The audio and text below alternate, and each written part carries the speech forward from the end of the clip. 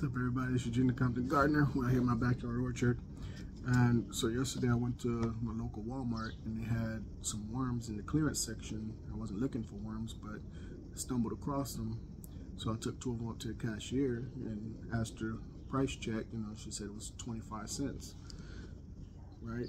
So typically, usually, like a thing of worms could cost you about $3-4 bucks each. So I jumped on. I was like, oh, let me get 10 more. So I got a total of 10 yesterday. But then and I released those into my garden. There's a bunch of them there. So I counted some today. It was 30 in each container. So I released those into my garden. But then this morning, I went back to Walmart and I cleared the shelf, cleaned it all off. Let me take a look at these.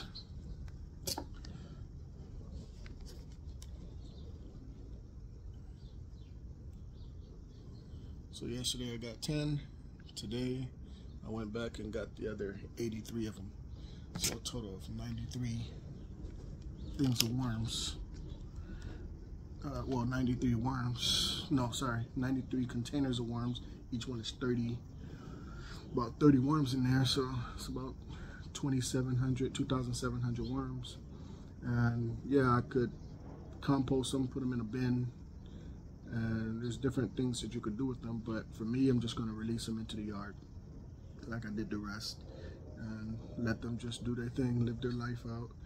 I already have worms in my soil, but hey, that's a deal that I couldn't walk away from. 25 cents each. I spent about 25 bucks for 93 containers, which that's, if I would have paid full price, it would have hit me for about 370 bucks or so.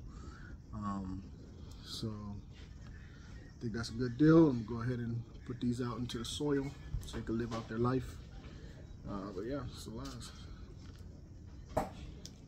And like I said, with the container, with composting and stuff, I thought about it on the way home, and I was like, nah, I don't got that kind of time to be investing in that. So I'll just go ahead and put them out into the soil to join the rest of them that I put out yesterday. So again, those are those worms. You could hold them, they don't bite or anything. They use them for fishing and stuff. These are red worms, but they're also good for the soil, to amend the soil, as well as the composting of the breaking down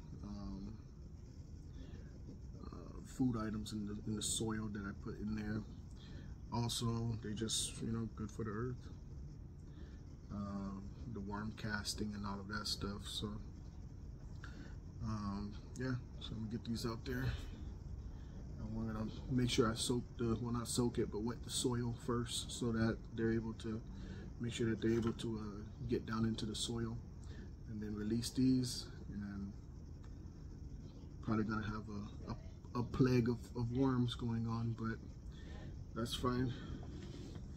All of these guys over here. Worms.